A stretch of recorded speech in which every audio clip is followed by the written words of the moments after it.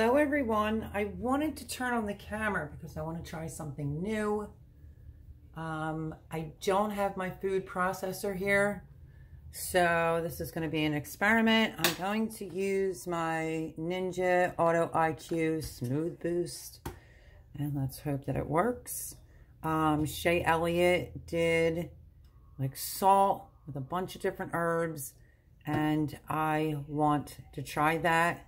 And then you can just store it in a dry, clean mason jar, and you can use that for over the winter. So, I know she had quite a bit of salt. I'm not going to make a humongous batch. I'm eyeballing it, and once I have it straight, as far as the ingredients are concerned, I will let you guys know exactly what I did. So what I want to do is take a bunch of different herbs. For an example,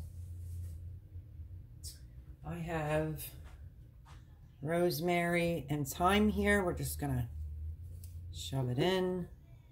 And I have a bunch of basil. I'm going to put that in. Just pull off the leaves. You don't have to be real particular, she said. And then you can use this all winter long. So this might not give me a huge batch right now, but it's all okay.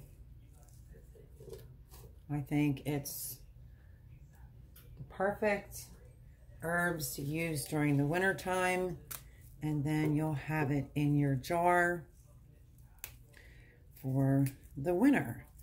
So if this works, I will just add to it and make some more. So thyme, basil, and cheese. Wait, I'm trying to think, because I want to put a couple other things in here. So thyme, basil, these are just the stems. I'm going to discard them. Rosemary, that's it. But I'm going to go cut a bigger sprig of rosemary and put it inside the blender.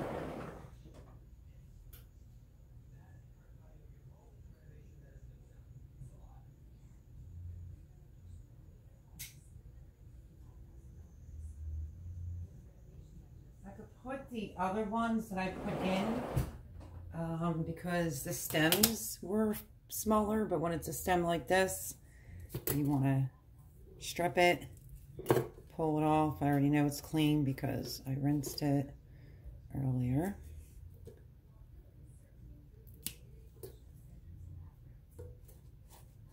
So I'm pushing it down.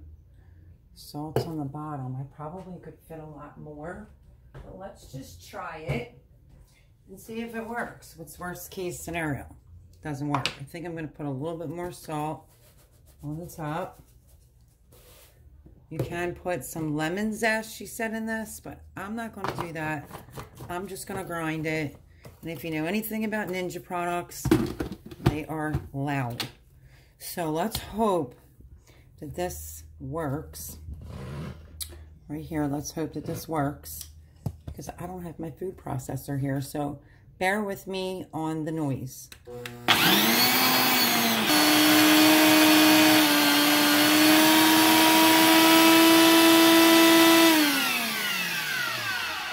Figure I'll stop it at 15 just to take a look, to get an idea. Cross your fingers. Hope this works.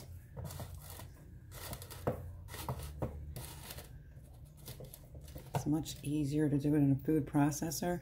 It is starting to work, but it's going to have to run a little bit longer. So let me get the lid back on. And then I'll bring you back so you don't have to listen to all the racket. Let's try looking at it again. Let's see if it's working.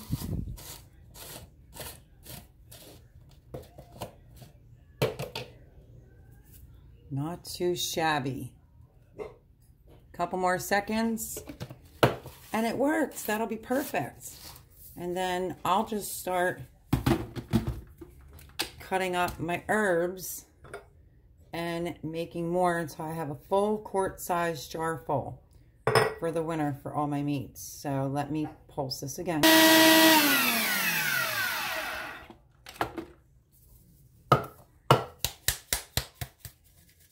Okay, let's see if it grinded it well enough. That's why I think a food processor, not bad. Let me show you what this looks like. I am going to use my funnel on my canning. I just want to make sure that it's fully dry.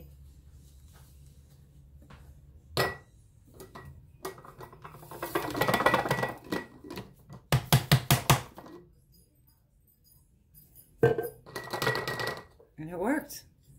There you go. You can leave the lid off of it. If you don't have anything to mix it with, you can air dry it. But yeah, that's going to be amazing in the winter over some beef or lamb.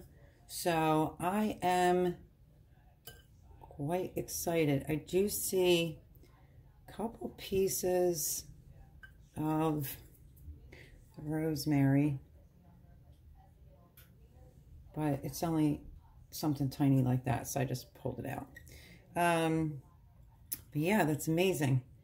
It absolutely works, and now I know what I'm going to do. So I'm going to leave this with the lid off and just let it, in case there's any moisture in it, I am going to let it just air dry, and that's it. So you can use salt, thyme. Ooh, I have to put some oregano in here. Shoot. So it was thyme. Did I do oregano? Thyme, oregano, rosemary, and basil with kosher salt. You could do some lemon rind in there as well. And then if you have, which I have, but it's in storage, if you have a food processor, it would probably work out a lot easier. But that's amazing. I'm going to keep going and make some more. So quick video. It's like the herbs of Provence. So yeah, she calls it the herbs of Provence. So I'm going to put some oregano in here. I'm probably going to blend it one more time. I'm dog sitting and doing tomatoes. So if you hear them barking, I'm sorry about that. But herbs of Provence, oregano, thyme, basil. Let me see, oregano, thyme, lots of basil, kosher salt. And I'm having like, do you ever just feel like you're having one of those days? Yeah. Total like brain freeze on the rosemary department. So that's it. I'll put the description down. I'll put the ingredients down in the description below. And if you want to go see how she does it, it's the same way I did it, less the lemon rinds. And there you have it. This, get a full quart-sized jar full of this for the winter. And that is, oh my goodness. And if you could just have smell-o-vision, it smells so good. So I'm going to make some more, and this will be great when I get it filled so I can have this for the winter. I will keep you posted on how I do with getting this jar filled. So there you have it, guys. It's from Elliott, the Elliott Homestead. The only thing I didn't put in it was a lemon rind, but I think on my next batch I will. So I hope you enjoyed this video. Hit the thumbs up, leave a comment, and like I said, I'll leave the description. I will leave the description down below for you all. I had to pause it, tell the dogs to be quiet.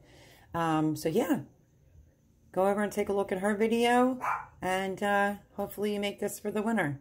There you go. Short, quick video with amazing seasoning for the winter. So like I said, I hope you enjoyed this video. Leave me a comment down below, and I'm going to make some more. Have a wonderful day, everyone, and I'll see you on the next video. God bless.